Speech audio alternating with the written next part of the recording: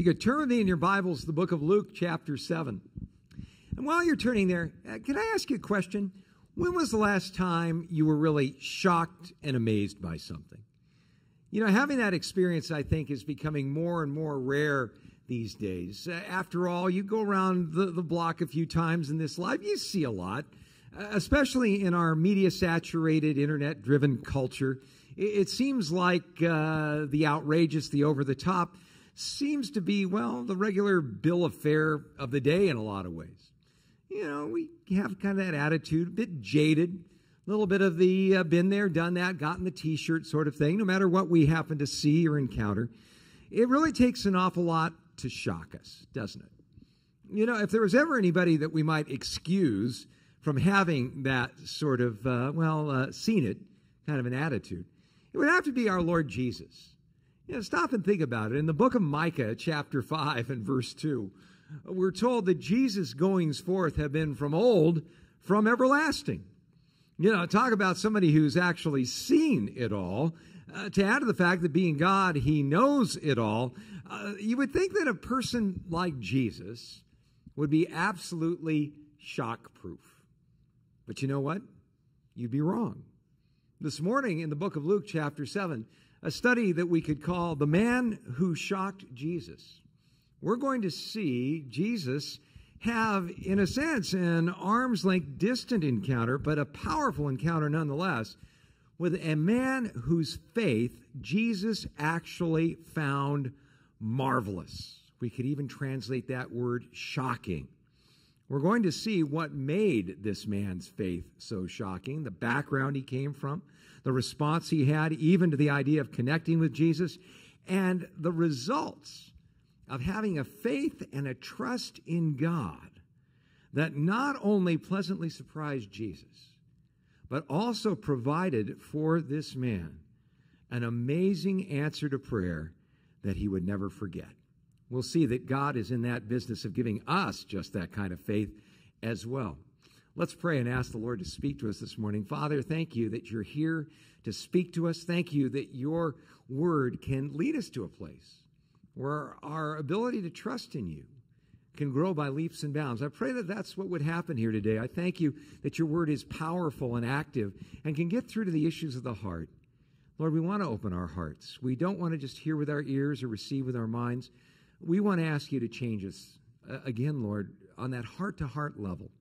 Teach us what it means to trust you by this glorious example in your word, we ask. In Jesus' name, amen. Well, Luke chapter 7 and verse 1 begins with these words. Now, when he concluded all these sayings in the hearing of the people, he entered Capernaum, and a certain centurion's servant, who was dear to him, was sick and ready to die. Now, a little pointer for you, we amateur Bible scholars out there. If you want to stay on track in your understanding of God's Word, pay attention to the road signs you see along the way. You know, for instance, the very first word we see in Luke chapter 7 is the word now. You see the word now. It's always a good question to ask When? When is the now referring to? Well, immediately after Jesus has concluded what we've called the Sermon on the Plain. Now, the Sermon on the Plain is much like the Sermon on the Mount, but it has distinct differences in terms of where it was given. Even some of the content is a bit different from the classic Sermon on the Mount that we find in Matthew chapters 5 through 7. We discovered that the Sermon on the Plain was all about breaking through to a truly blessed life. And let's face it, we can't have a blessed life unless our relationships are online. And so Jesus majors on some heaven-sent perspectives about how to have our personal relationships blossom and thrive and prosper and grow. It's a classic example, I think, of one of those situations where we don't need more spiritual IQ, but more spiritual I do. The pathway to really heaven-centered, blessed relationships, pretty simple. Jesus summed it up in this way: judge not, and you won't be judged. Condemn not, and you won't be condemned. Forgive, and you'll be forgiven. Give, and it will be given to you. Good measure, pressed down, shaken together, running over, will be poured into your bosom. For with the measure you measure out, so it will be measured back to you. I don't just take that simple, almost classic, nearly cliche set of remarks that Jesus made, some of his most famous remarks, actually. Stop and think if we made those our compass heading in relationships. I mean, who wouldn't want to be in a relationship, first of all, with someone who wasn't judgmental, someone who wasn't always looking for a fault or a failure or something to pick apart? How about condemning? The word condemning, we discovered, meant the idea of actually making a righteous judgment, but in a negative way. How'd you like to be in a relationship with someone even when they had you dead to rights, even when you blew it and you knew that you blew it, but they weren't going to, dance on your head about it? They weren't going to buy into that, well, I'll forgive, but I won't forget kind of mind game that we often play. No, it's just gone because we've been forgiven for so much. Forgive and it will be forgiven you. Oh, boy. Forgiveness covers a multitude of sins, doesn't it? Who wouldn't want to be in a relationship with a forgiving person or a generous person? One who's not in a relationship for what they can get, but for what they can give. Well, if we just applied those principles, we'd be a lot better off. And we discovered that applying those principles to our lives isn't something that will happen because, we've got a checklist or we've put a 3x5 card up on the fridge with a vegetable magnet and we're going to try to walk in these ways. It requires an inward heart transformation. The inward heart transformation that only comes by following the master of relationships. Our Lord Jesus Christ is the embodiment of perfect love. And so, having talked about the pathway to ultimate blessing, not only in the vertical in our relationship with God, but in the horizontal, we're told he concluded these sayings and he entered Capernaum, which was on the shores of the Sea of Galilee, kind of his HQ. And we're told there in Capernaum, a certain centurion's servant who was dear to him was sick and ready to die. A very interesting character comes on the scene here. He's an unknown character as far as his name is concerned, but his profession, fascinating indeed. A centurion.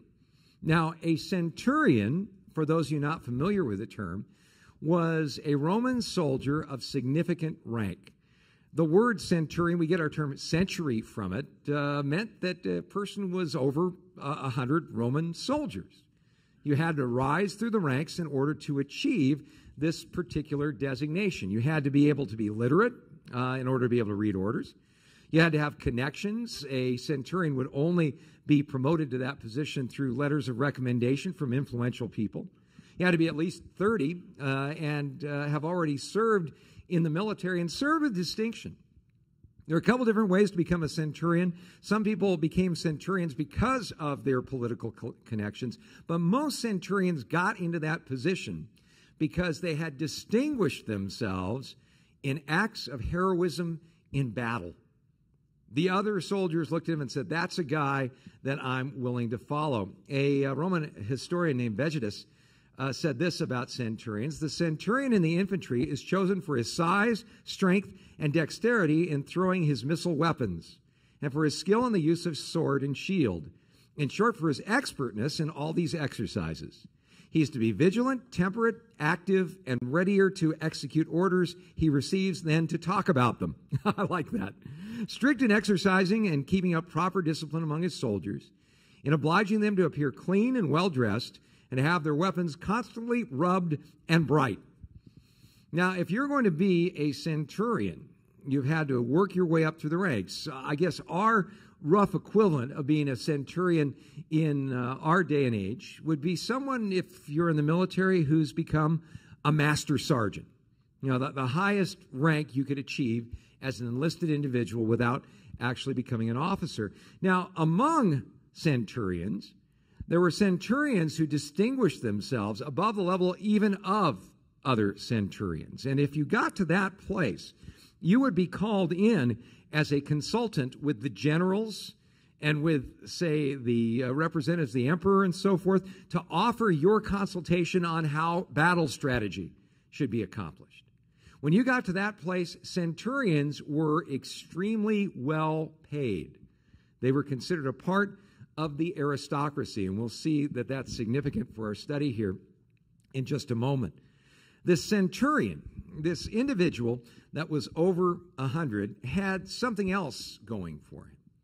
Remember, this is a centurion who is stationed in Capernaum in Israel. Because of that, he was not a popular individual among the average Jewish person. Remember, the Romans have conquered the Jews. They are squarely under the steel-reinforced sandal of imperial Rome. In fact, being under Roman rule was often oppressive. It was tyrannical. You didn't have any rights. And as such, the average Jewish person, when they saw a Roman soldier, let alone a centurion, they would look the other way or just scowl or spit at you rather than greet you. In fact, there was a sect of Judaism called the Zealots who believed that the best way to worship Yahweh was to bring along a hidden dagger with you, and if you had the chance, take out a Roman soldier. Well, if you really wanted to score points among your fellow zealots, the best way to do that would be to take out a key officer. This centurion literally went to work every day with a bullseye painted on his back. And yet, this individual who had risen through the ranks, who had seen warfare, who had become who he was because he was an expert soldier, wasn't hardened by the experience. As a matter of fact, we are told that the crisis he was dealing with was because a servant who was dear to him was sick and ready to die. Now, here we see a couple of amazing statements that can easily escape you if you're not careful. First of all, this man's servant, his slave, was considered dear to him. Now, that didn't happen very often in Roman culture. If you were a servant, you were essentially a non-person. You fell into that point where you couldn't pay your bills and so forth, and you were sold into slavery. They would even change your name. You wouldn't be called by your given name anymore. You'd be called by a number. If in the New Testament you've heard people being referred to by the name Tertius or Quartus, these were slave names. It literally meant number 3 or number 4. You know, I'm old enough to remember a hit song from the late 60s called Secret Agent Man, where it talked about giving you a number and taking away your name. Well, that's exactly what would happen to you if you became a slave. Slaves were completely disposable individuals. They were no longer considered human beings. They were objects. If you were a slave owner and a slave displeased you for any reason, you could kill that slave in any way you saw fit with no consequences whatsoever. One Roman historian describes one slave owner who dispatched his servants who didn't measure up by keeping a pond full of hungry eels. And he would toss the servants into them and let the eels consume him for his amusement. No consequence, right? So the average slave's life was brutal, nasty, and short. Not so in this case. This centurion apparently looked at people through a different lens because this servant was dear to him. Now, Luke uses a term, he was sick and ready to die. The word sick, literally translated in the original language, means he had it bad. That's how you would literally translate that.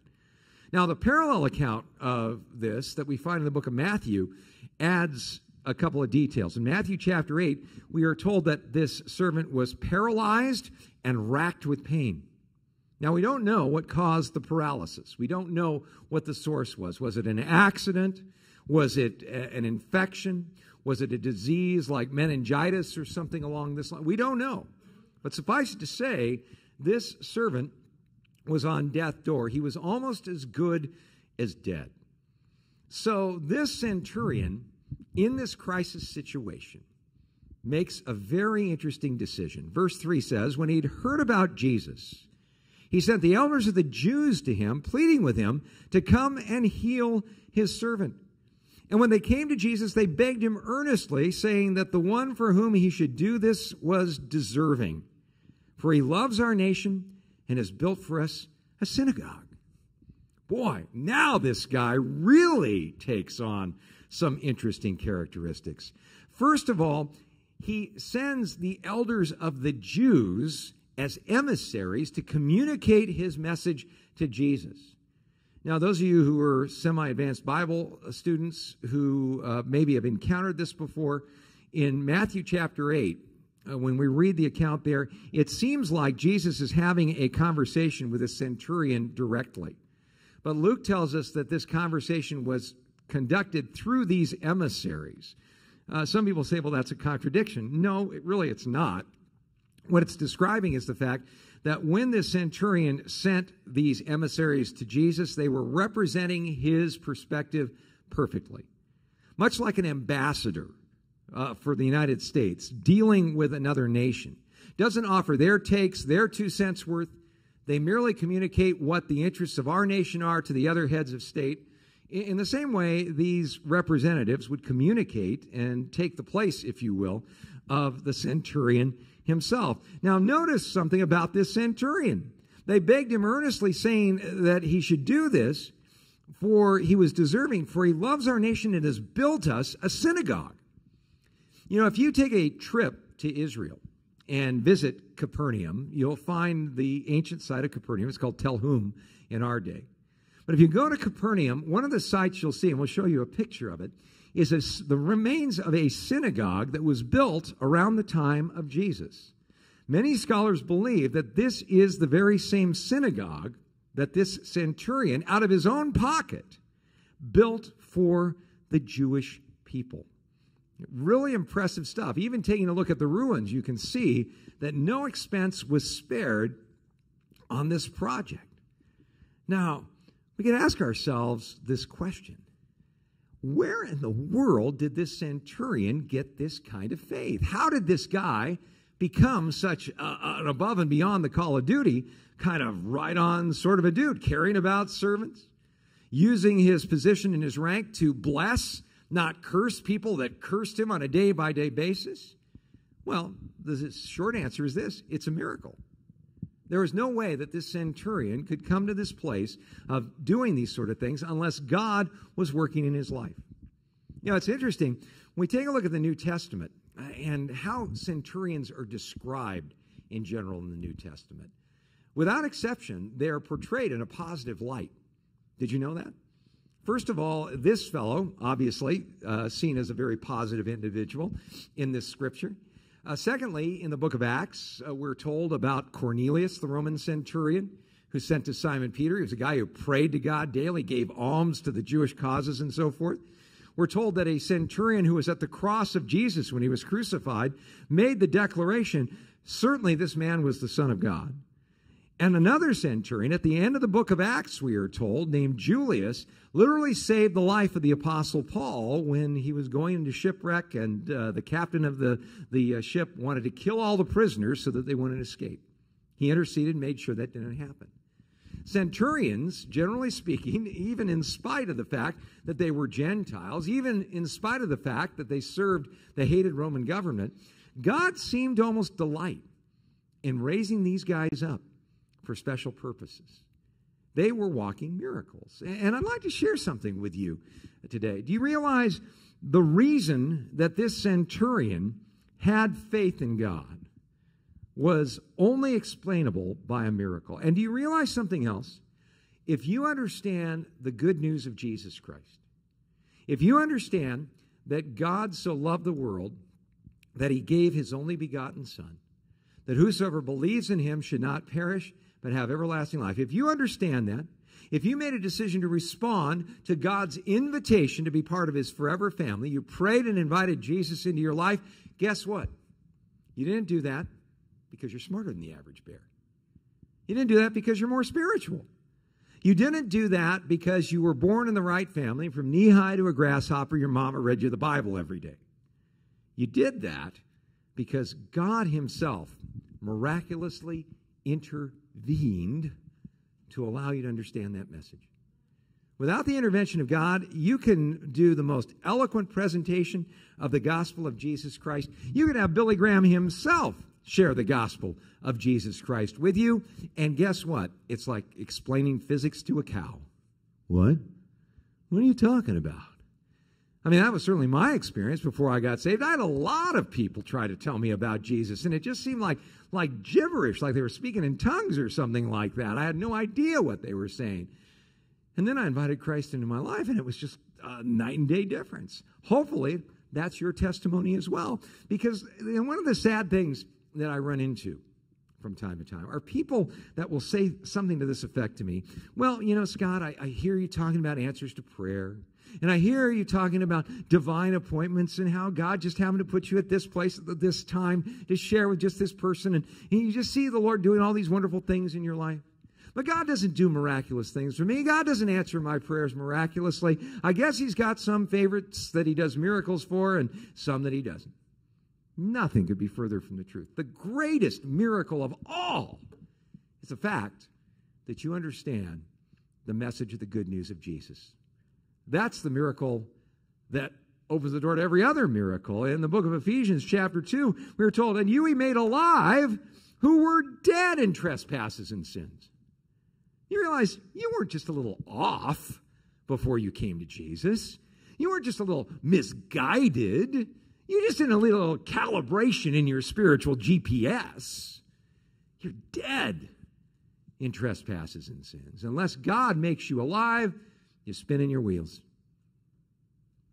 Each and every person who makes a decision to be a born-again Christian is no less a miracle than this centurion we see here.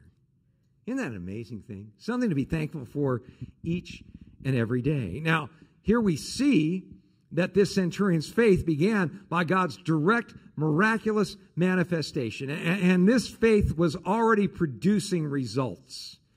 This guy had put his money where his mouth was as far as having respect and honor for the God of the Jewish people, building the synagogue and so on. And so these emissaries say, boy, you really ought to do this for this guy. He really deserves it. Interesting, the Jewish emissaries felt he was worthy. This centurion had a completely different take on his own worthiness. Look at verse 6. It says, then Jesus went with them, and when he was already not far from the house, the centurion sent friends to him, saying, Lord, do not trouble yourself, for I'm not worthy that you should enter under my roof. Therefore I did not even think myself worthy to come to you. But say the word, and my servant will be healed. Now, a couple things here.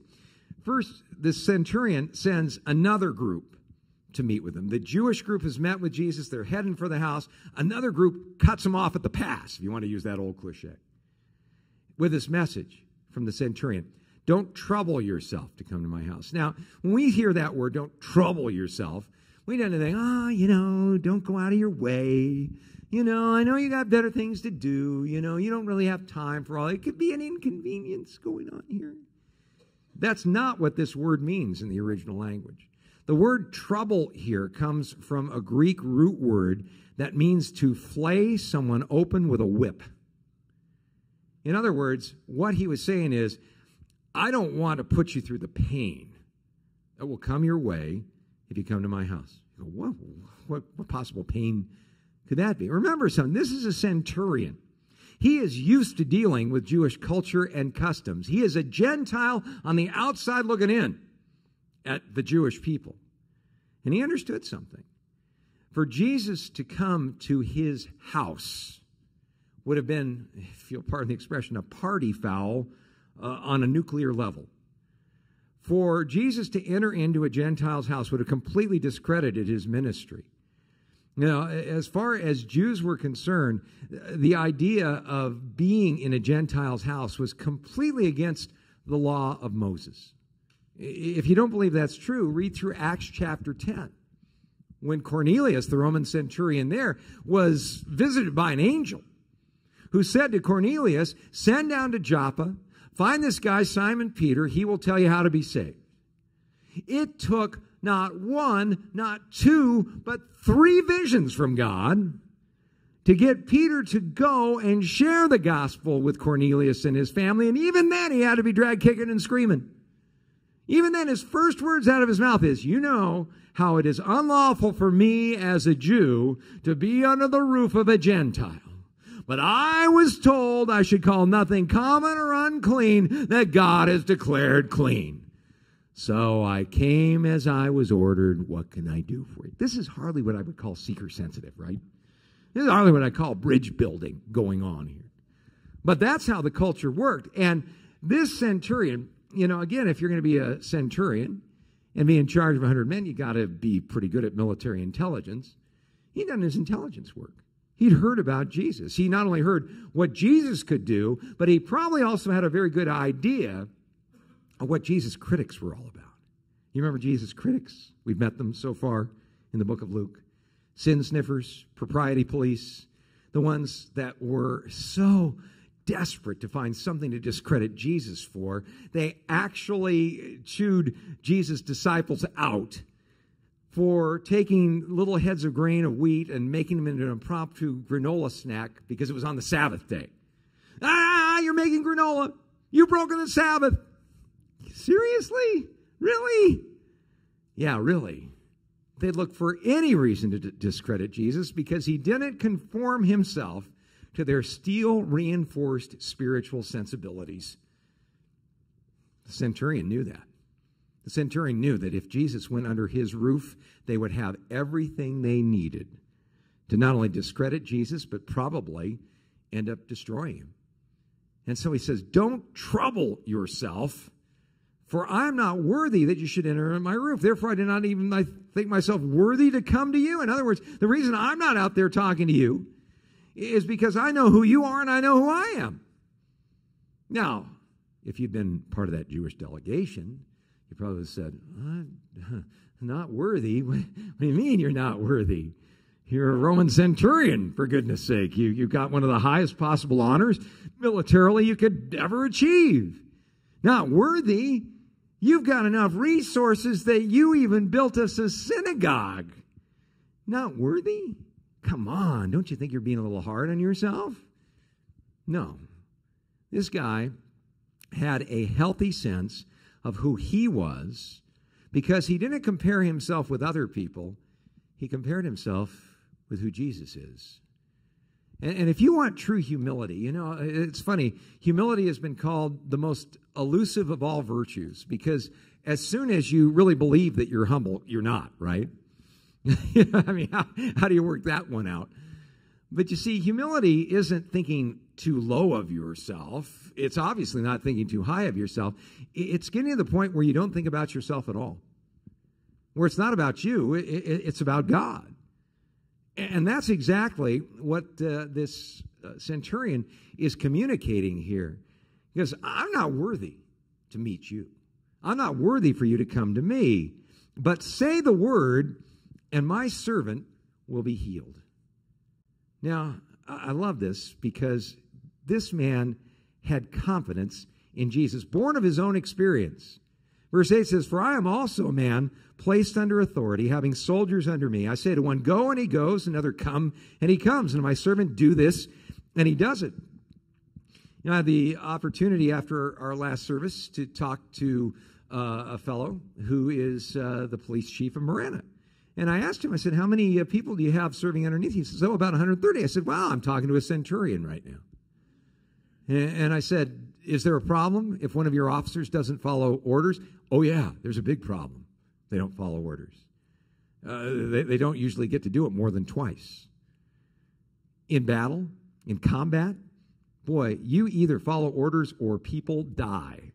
This guy knew all about having authority. He knew all about having discipline. He knew all about keeping his regiment in shape. And he looked at Jesus and says, I know a thing or two about getting things done.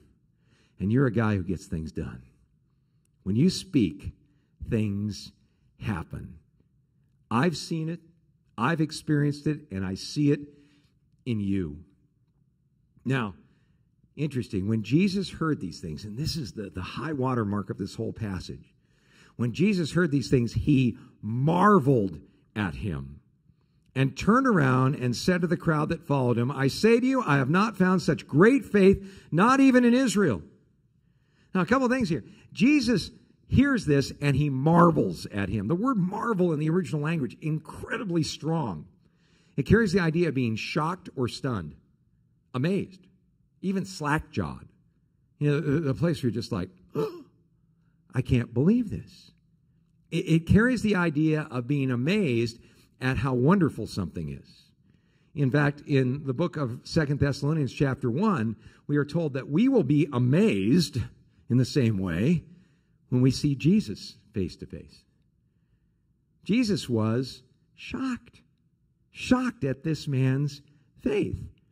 How interesting, we're told in the book of Mark chapter 6 and verse 6, one of the only other times that this word is used regarding Jesus in the Gospels, that he was amazed at the unbelief that the people in Nazareth who should have known him best, showed him.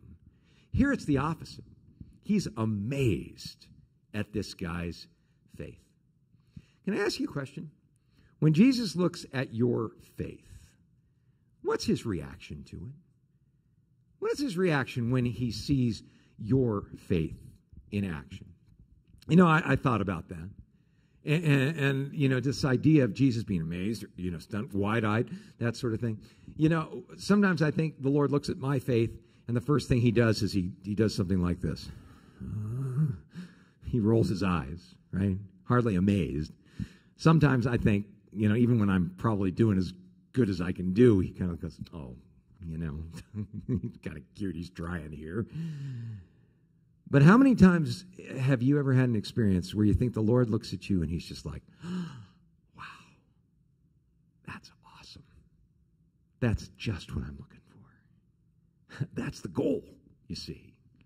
This Roman centurion, this guy raised in the bosom of pagan culture, this guy who was just nurtured on this idea of Roman pride, and we're all over the top of it, and who are these Jews to tell us what to do or what to think, especially about spiritual things? This guy who shouldn't have got it.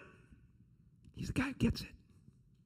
He's the guy who understood who Jesus was and what Jesus could do and who he was in relationship to Jesus.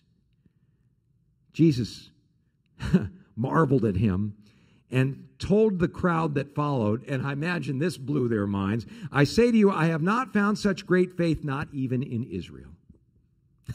Great faith. He goes, this is great faith. I haven't even found this in Israel. Now, when you think about even the disciples themselves, Jesus never used the term great faith when he was talking to them. Remember when Simon Peter exercised what we would call great faith, right? Getting out of the boat, walking on the water to Jesus. And then he starts looking at the wind and the waves, and he starts to sink, and Jesus rescued him. And what did Jesus say to Peter? Oh, you of little faith, why did you doubt? In fact, later on, Jesus would say to his disciples, if you had the faith the size of a mustard seed, you could say to this mountain, be cast in the sea, it would obey you. Nothing would be impossible for you. In other words, you guys are not what I call people of great faith. And they were the ones Jesus chose. They were the ones who saw his miracles. They were the ones who heard him teach in public situations. They were the ones he discipled privately. And yet he never used that phrase, great faith, to describe them. Who gets it? This Gentile. This Roman centurion, the least likely person we could ever imagine to have great faith, has great faith. Why is that? So God would be glorified. So no human being could glory in God's presence. Well, of course, this guy's got great faith. He sat under the greatest Jewish teachers who explained it. No. Well, of course, he's got great faith. I'm sure he saw all of Jesus. No, he just heard about Jesus. He hadn't actually seen Jesus at all at this point. They'd never even been formally introduced. He's got great faith for one reason. Same reason we can have great faith. It takes a miracle. It takes God giving you great faith. And the reason I point that out to you is this. Sooner or later, we're going to find ourselves in a situation where we're going to need great faith. And sooner or later, we're going to find ourselves, our emotions, our circumstances, maybe even some less than helpful Job's counselors are going to be saying, you still hold to your integrity, curse God and die. We're going to find ourselves in a place where we need great faith. Great faith should never be confused with great feelings. Because great faith is doing what God calls you to do in spite of how you feel, in spite of your circumstances, in spite of the results. You do it and you hang in there simply because you trust God, not because you see results. That is great faith. That's the kind of faith that God's looking for. And those who were sent, returning to the house, found the servant well who had been sick. Understand? When it says well there, the word in the original language is really interesting. We get our root word hygiene from it. In other words, he was completely hygienic. I don't know how it happened, but if you'd been there in that house and you're sitting there with this sick bed and, this Roman centurion is just, agonizing over the fact that this servant who's dear to him is hurting and suffering. And if you're a parent and you've had a child who is hurting and suffering, you've ever had that feeling in your heart, oh, if only I could trade places. I'd take that on in a minute. I'm sure that this Roman centurion was feeling all of that, and he had no idea when this conversation was going to take place. He had no idea when these emissaries were going to meet Jesus.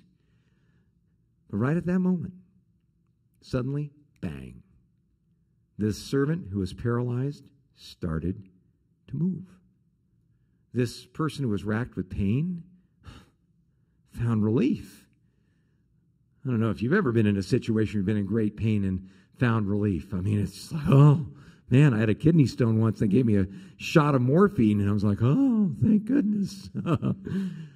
Could you imagine that guy being relieved from being racked by that kind of pain? Just, oh, man, I don't really believe it. The color returned to him. He was just as fit as a fiddle as the day he was born. It's like, hey, all's well. Could you imagine how stunned everybody was? Probably. Maybe not that centurion, though. They're probably going, well, of course. And, I kind of think that's true in how God looks at us sometimes. If you've ever had God really save your bacon, if you've ever had God really intervene for you in a miraculous way, I've seen it so many times in my life. I just, the answer to prayer finally comes through, and you go, oh, Lord, you've delivered me. This is just, I can't believe it. You ever had that reaction to an answered prayer? I'm sure God's up there going, what did you expect? I wasn't leave you in the lurch. I go, oh, no answer for prayer for you. I just like to see you. Are you kidding? God, what did you expect? Maybe that centurion goes, well, of course, because I'm a man of authority, and I know what it's like to give orders, and I know what it's like to know they're going to be followed beyond question. He just gave the order. That's why we got what we got here. If you want to have a marvelous faith, a faith that brings that look of delighted, almost surprise to the eyes of God, first of all, realize something. You got to receive it. You got to receive it. Don't be afraid to ask God for faith if you feel like you're kind of on shaky ground, as if he's going to turn away a request like that. Ask God to give you that faith. Secondly, don't be afraid to come to God in a moment of crisis. Sometimes I think, oh, boy, I haven't been doing my prayer time. My church attendance has been spotty, and now I got this big deal, and, I'm coming to God, and I'm sure God's got his arms folded going, okay, now you're coming to me. Where were you when things are going good? Don't ever think that way. In Psalm 50, in verse 15, God's word to you is this: call upon me in the day of trouble. I will deliver you, and you will glorify me. Period. God doesn't care why you come. He just cares that you come. He'll take care of all the rest of that stuff. And finally, when you come to God, when you come to him and you take the things that matter most to you and you put them in his hands, boy, trust him. Trust him. Rely upon him. I love what Ephesians chapter 3 and verse 20 says about this. Now to him who is able to do exceedingly abundantly above all that we ask or think, according to the power that works within us. To him be glory in the church by Christ Jesus to all generations, forever and ever. Amen. Lord, thank you for your amazing word. And thank you, Lord, that you're a trustworthy God. Sometimes, Lord, our eyes deceive us. Sometimes even the counsel we might get from those around us can lead us astray. Certainly our emotions, Lord, they're excellent servants but poor masters. And by gauging what's going on in our life through any of those things, boy, we can end up in a peck of trouble in a big-time hurry. But, Lord, the way to peace, the way to joy, the way to fulfillment, the way to living a life that really pleases you is simply learning to trust in you and to trust you with those things that matter most to us. Father, I pray even right now your Spirit would search our hearts and just do an inventory of the things that matter most to us, and that we would just present them to you with an open hand, allowing you to put into our hands those things that are necessary and to take out of our lives, maybe even those things we think that are necessary that maybe are just holding us down. God, thank you that you have a purpose and a plan for our lives. And the more confidence we have in you, the more we learn to trust and rely on you, the better off we're going to be. Help us to follow this unnamed, unknown centurion's example and bring a smile to your face, an amazed shock when we finally get it. We finally learn to trust in you. We thank you for this privilege. In Jesus' name, amen.